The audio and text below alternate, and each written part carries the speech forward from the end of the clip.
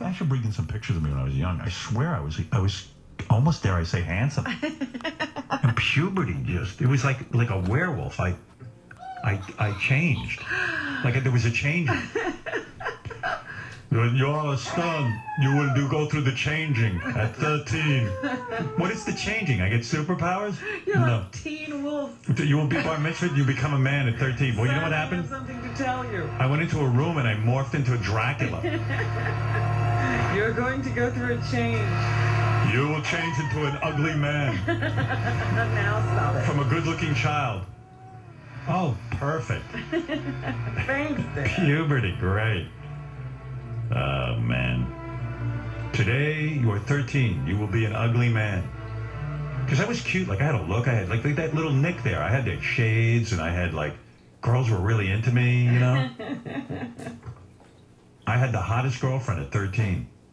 I met her when I was 12. I'm going to get in the kitchen. This girl was so hot. People were like, I was the man at 12 years old. Really? Everybody envied you. My first girlfriend, Irene, 12 years old. She was smoking hot. And she loved me, and I loved her. And then I turned 13. And what happened to Irene? She actually showed up at my bar mitzvah. She was vomiting. Stop. She was like, oh, what? Who's that? She went through the changing. I'm dating a monster. I knew things were going really bad. There was this girl I knew from summer camp. Her name was Lynn. And she was really hot. She was a redhead. And I was like 12, and I think she had a crush on me. We used to write each other all the time. Yeah. And then I didn't see her. She didn't come back to summer camp. And when I was 14 and had gone through the change. Did she recognize you? I wrote her and I said, I should come visit you. And I somehow got there. I don't know. I took the train or whatever. And I walked all the way to her house in Bayside. I knocked on her door. I was with a friend. And she didn't know I went through the change. She opened the door, she looked at me, and she shut her door. I'm not kidding. Now stop it. I'm not kidding. That happened to me. Because I went through the change. Somebody slammed a door in your face? Yeah. Yeah, she shut the door and wouldn't let me in. My God. Whether I should believe you. I swear it, Rob. I went through the change. You will go through the change. When you turn 13, you will learn your true identity. No. Yes, all stern men go through the change. When you turn 13, you will go through the change, and all stern men go through. I've waited 45 years to change back. There's no going back. There's no going back. Oh my God. Every day gets worse. The change. I thought I was in the movie Twilight and had gone through something. Now you are a stone. Now you are truly a stone. Go out into the world and make your way. What am I? I don't understand. Something's happened to me. I was a happy, popular child. They called me Shades of Blue. Who am I now? How will I make friends? Why are all the white people moving away? What have I done? You have gone through the change. At least when you go through the change in Twilight, like you hang out with other werewolves and vampires. Right, you get a group. I just hung out with my family.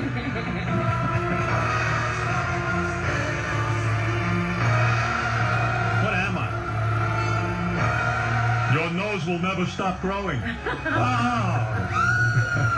I had a cute little nose. When I was at Camp Bauman, I'd be in a little Speedo, and I had a nice body and beautiful face. And crew cut, and my face could even handle that. You at one time had short hair. You need to grow your hair long to cover your hideousness. I had hair down to my waist.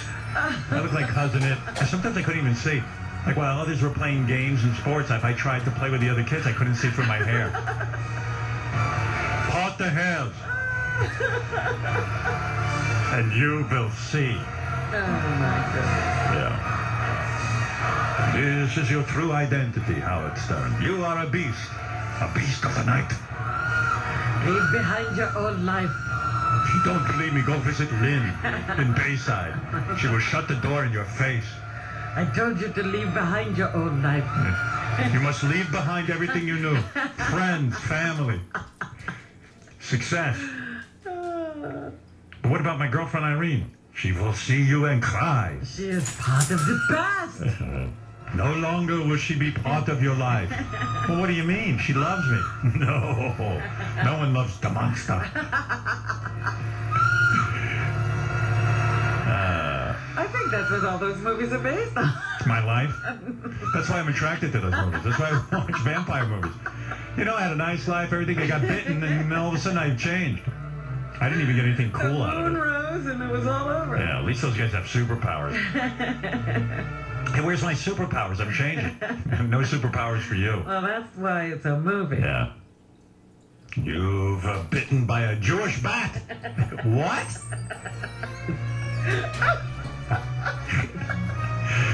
You've slapped a yarmulke. What? People used to mistake you for Goyim. Oh, my Now, you're not a shaggy. What? What's everyone talking about? I don't understand. I'm young. That was a bat? I thought it was gefilte fish with wings. You were bitten by a flying gefilte fish. How's this happening to me? I was a cute kid. I had friends. You are hideous. Now this is something to be animated. You are a Stern. I don't want an animated. I got enough nightmares. No, it was remarkable. I was really, I'm going to bring in pictures of me at Camp Bauman on that little train, and I had a crew cut, and I had a little tiny nose. Beautiful face. Crew cut, and I had a beautiful face. How many kids can pull that off? Nice physique. Mm-hmm. And then I got bit by that flying gefilte fish. I was like, oh, what happened to me? My face got long, and my nose got big, and my teeth got all gnarly. Even your teeth were straight before? Yeah. That's so funny. You know, when I became a father, I was so afraid of the change. I stood guard over my daughters every night to kill that flying gefilte fish that attacked me. And they're beautiful girls, beautiful. Oh, my They went through the goodness. change just fine. I was waiting. I could sit there and go, the change is going to happen to them. But it didn't, you know. I guess my ex-wife's genes kind of balanced it out. Yeah, she was the Yeah. antidote. She had a great family. Thank God for that. Dad, tell us the story again when you were bit by the flying gefilte fish. Would that happen to us? No. I don't think so. Oh, I lost all my confidence. I couldn't talk in school. I started getting beaten up. Everything went wrong. Everything went horribly wrong. You will look hideous after the change. 13, boom. These boys were nice-looking boys. Yeah, they got through it okay. Yeah. Oh, the 10-year-old hasn't got through it yet, but he looks like he's okay. Yeah. Yeah. It's like, wow, I went through the change. The only thing that happened to me, the JDL tried to recruit me. Remember that? You look like you should be in the Jewish Defense League. You've got a lot of... Here's one, get him! You look like the victim of tremendous anti-Semitism. Looks like you've been through the change, back, and then changed again. Join us. We've also been bitten. Oh, you saw a flying gefilte fish? Yeah. I'm in a room full of people with baseball bats and guns who are angry with the world because they've been bitten by the gefilte fish.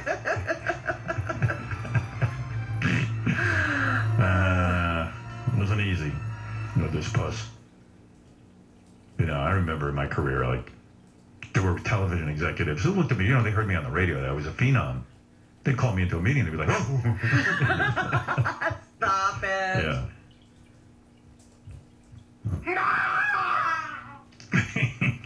You didn't think you would have gotten the Ryan Seacrest treatment? No, fuck Ryan Seacrest.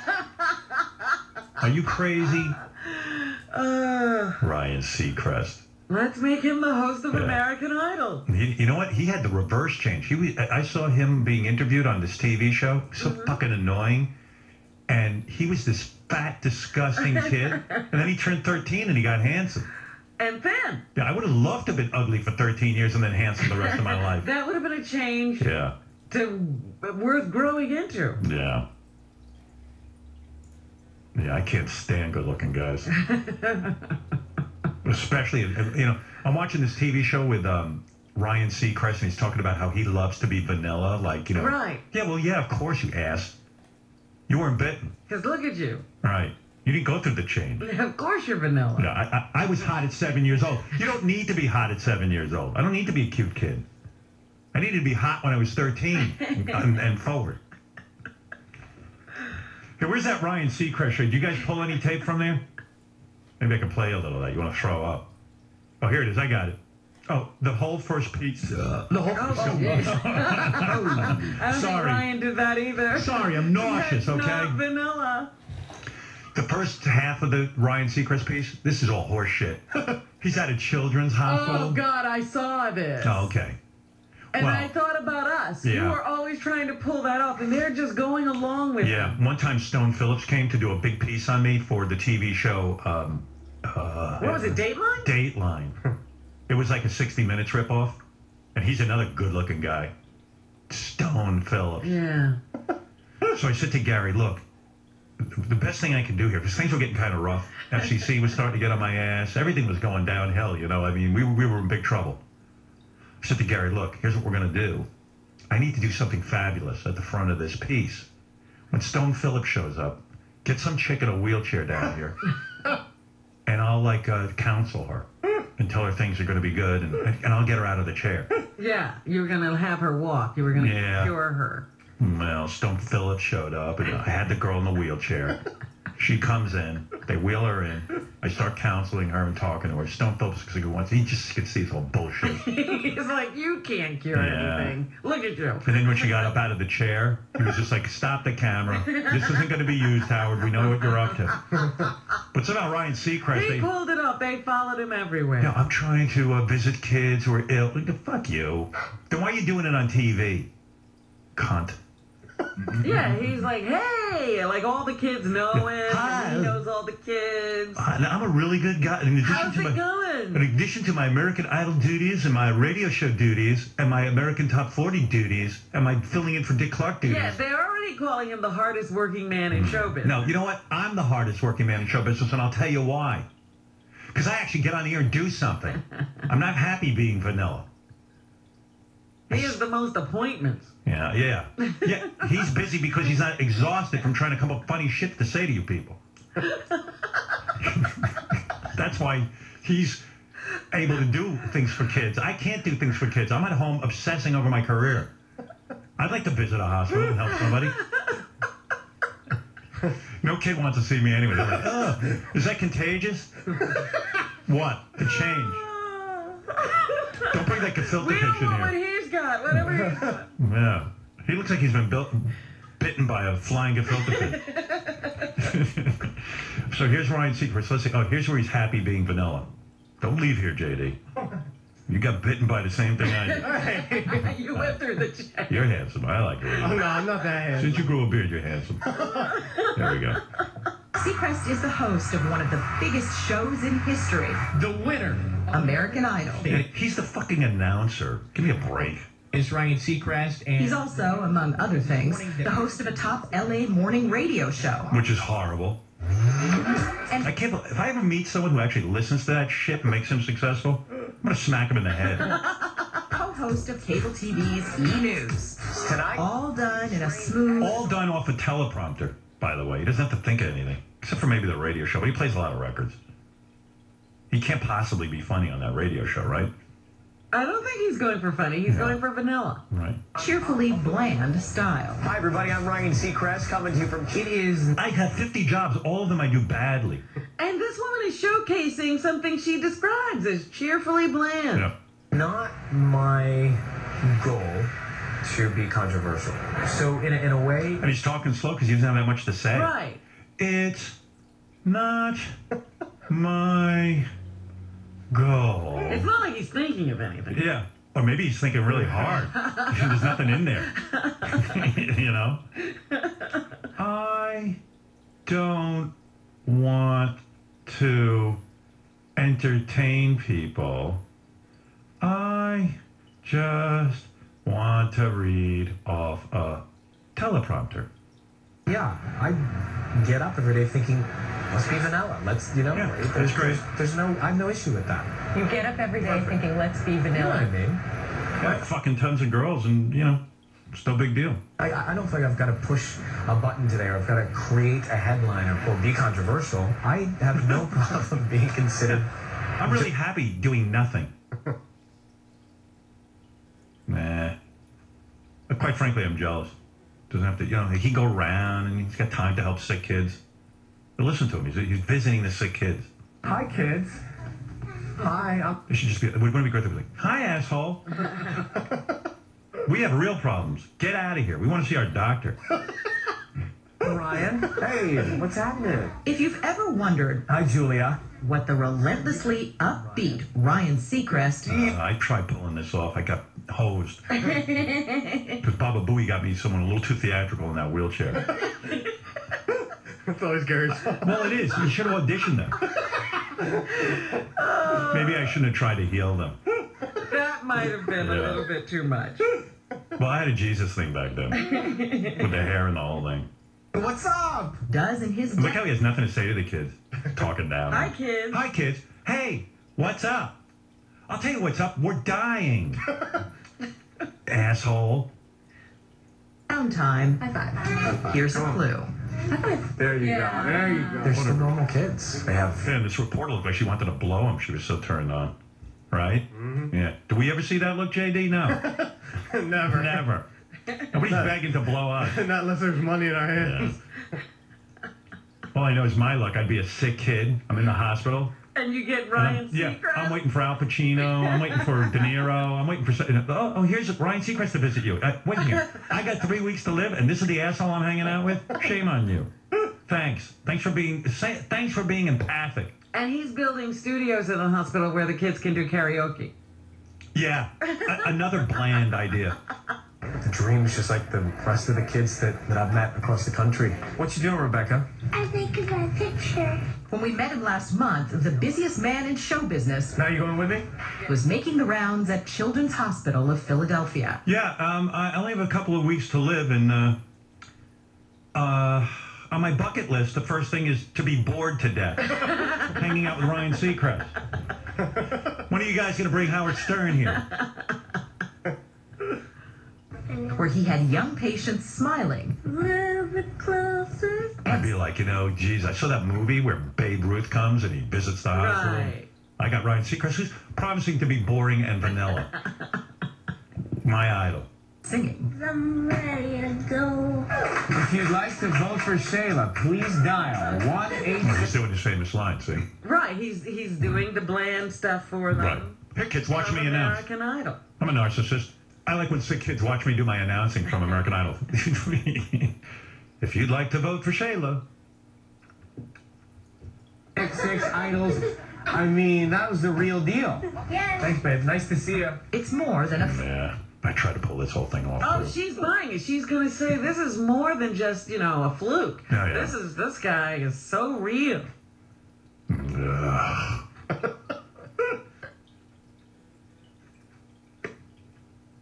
What's he worth now? Oh, God, it's a lot of money. We should take it away from him. I'm with those people down on Wall Street. Let's take away Ryan Seacrest's money. Make him donate it all to. Occupy Seacrest. Yeah, where's that movie? You're We starting have to talk about the jokes because you are the target of so many comedians. Really? I think just me. I don't hear anybody targeting him. Yes. Doesn't bother you? I actually am not bothered at all. Rolls right off my back. At all. Being the butt of That's because he's a good-looking guy. Yeah, you can't hurt him. I was He's good-looking. Teflon. I was good-looking until I was 12. I know what that's like. Were you good-looking up until like 12 and then puberty hit? Did you have that problem too? I can't. I don't even know if I was ever good looking. I don't know. You didn't even. Wait, you're lucky. You were always lucky. When I was like 10, I had a great attitude. Oh, yeah. I don't know if I've ever had a great attitude. The world was my oyster. Something like that. Any jokes? At all. At all. You have to have a sense of humor. Even when it gets prickly, I mean, How there's about having a sense of humor on some of those jobs you do? so many gay jokes. How did that start? I don't know. I really don't know. I used to wake up every morning and put on tap dancing shoes and tap dance. I was so happy. And then I turned 13. Fucking puberty. Don't even bring up puberty. I'm trying to figure out a way to cure people from puberty. It's a curse. I guess I've embraced any sort of fodder about me. Fodder? Has he embraced any fodder? Like in the Bizarro world? Did you read comic books? There was a Bizarro world? Like it was the opposite of our world? Like you'd be Ryan Seacrest in the Bizarro world. Oh, yeah. Yeah. I'd be banging Julianne Hough. You'd be not good looking and you can't speak in public. But you'd be the host of American Idol, but you'd be banging Bizarro Julianne Hough.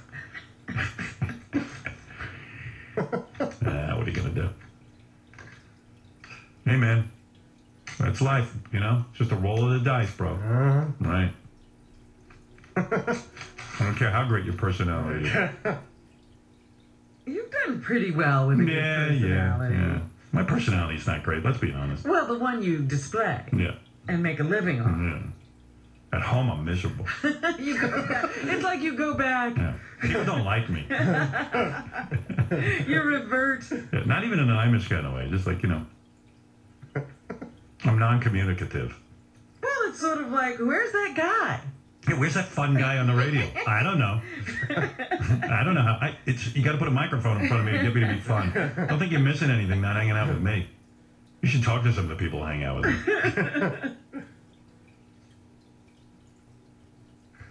There is a commitment Seacrest says he's serious about. Yeah, that hot Oh, God, fucking... what is that horrible music? That's that Dancing with the Stars horrible music. It's that hot blonde that quit Dancing with the Stars.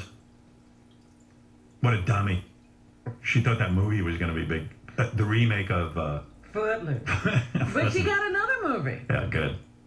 I hope that bombs too. His girlfriend, actress and dancer Julianne Hough, who also... Imagine tagging that. That fucker doesn't know what to do with her. Right? I don't know. What would you do to her? Huh? What would you do to her? Right? Anal? What wouldn't I do to her? Right. Oh, he'd have her Spread eagle. licking dogs. Hey, come on. Here, eat this dog pieces. Julianne, you ever eat dog pieces? Here, put it on some nachos. You ever have a dog lick your pussy? All right.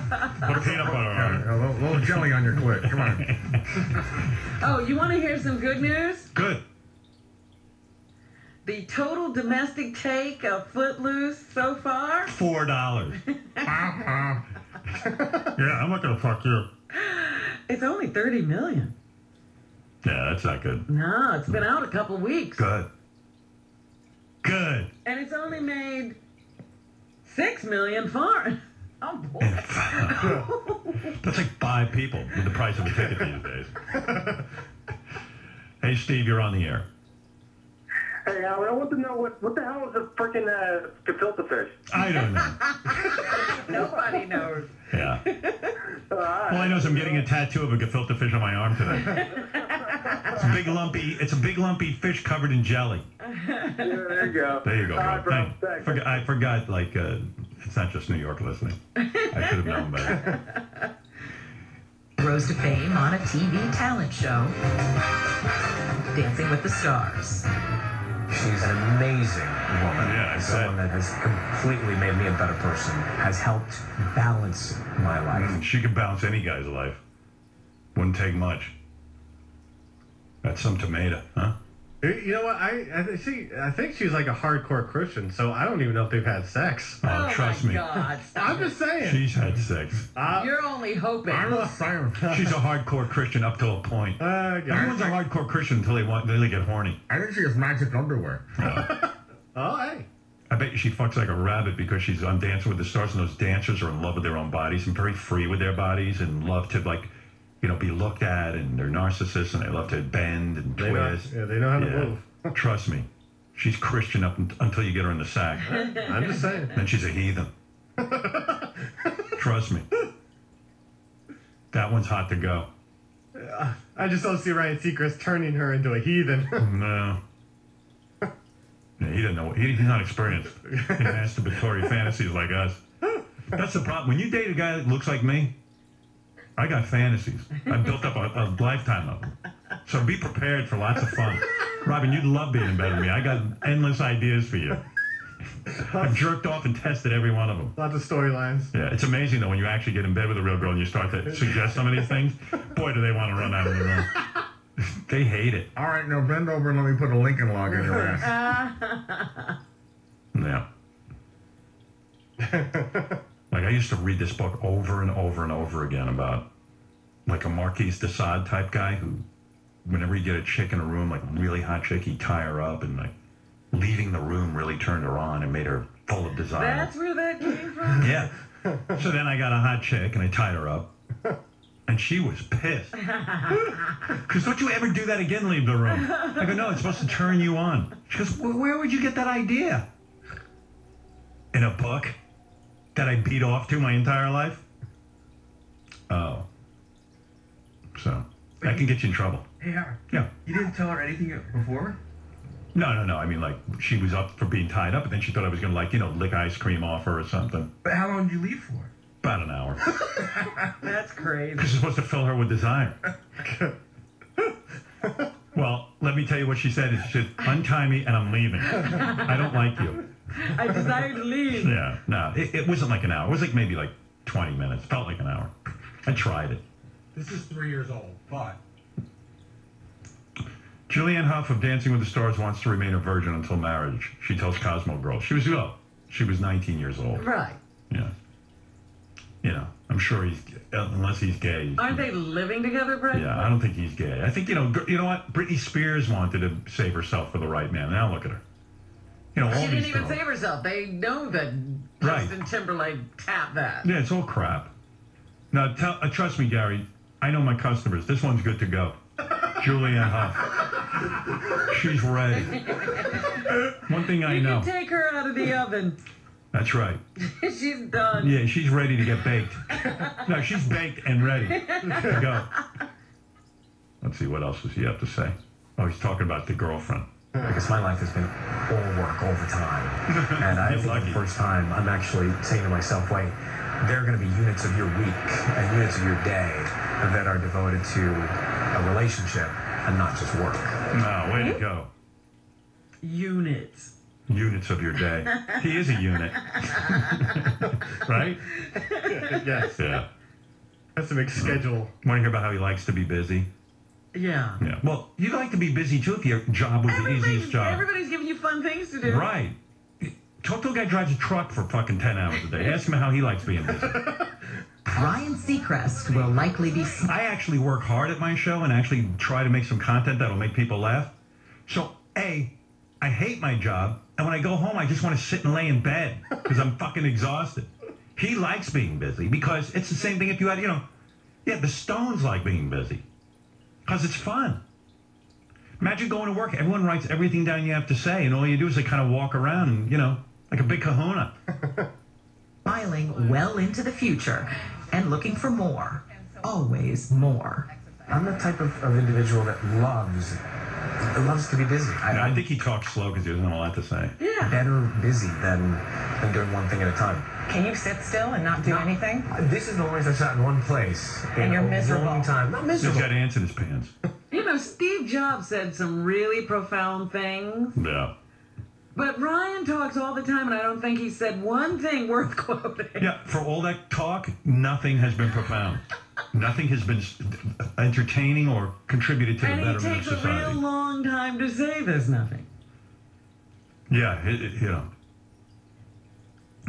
America has voted, or whatever he says. All right, I don't want to spend my time talking about this guy. I was spending time talking about myself and what happened to me at 13. I had a terrible tragedy. That's why I relate to that guy, the war hero from Dancing with the Stars. What happened to his... Yeah, something happened to his face, and look what happened to my face. I like him. He's great. Yeah, I like that guy. I'm rooting for that guy. Him and David Arquette. I found out that I have friends who actually know the girl he's engaged to. Yeah. I relate to him. In fact, I sometimes think he's better looking than me, even after all that. In fact, I know he is. Now stop it. Now, let's be honest. I'm being honest. Really? You're kind. I looked at myself in the mirror this morning. I was like, JR from Dancing with the Stars is better looking than me. Stop. And he had a horrible accident. What's my excuse? He looks like a guy who had an accident. You He does. don't. I don't look like a guy who had an accident? No. There's a couple of guys around here look like they had an accident. A couple of guys look like the other day I was walking with JD and someone came up and said, "Thank you for your service."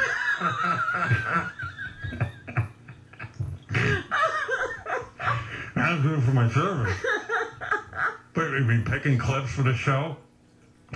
Oh no, weren't you in Iraq? Yeah. Oh, I'm sorry, sir. A couple of guys have been thanked for their service, including me. So sorry to see what happened to you over in Iraq. Wait, did you serve in Iraq or Afghanistan? I was special ops. Drove my Humvee and wasn't prepared for what I saw. Wound up in a pool of landmines. Yeah. I took 50 landmines to the face. Like, man. I should go on Dancing with the Stars and say, yeah, here's a guy who is a vet and took 50 landmines to the face. Howard Stern. What do I have to do here? Can we go to news or at the break? Or We can go to news. yeah? Sure. Super. I can hear what Robin has to say. I didn't play... Tomorrow I will play all the bits. They That did you a- didn't play today. Yeah, the reason I got into this whole They thing... didn't play our bits, but Yeah, these bits are Talk timely. about it. we worked on it very hard. They called up a place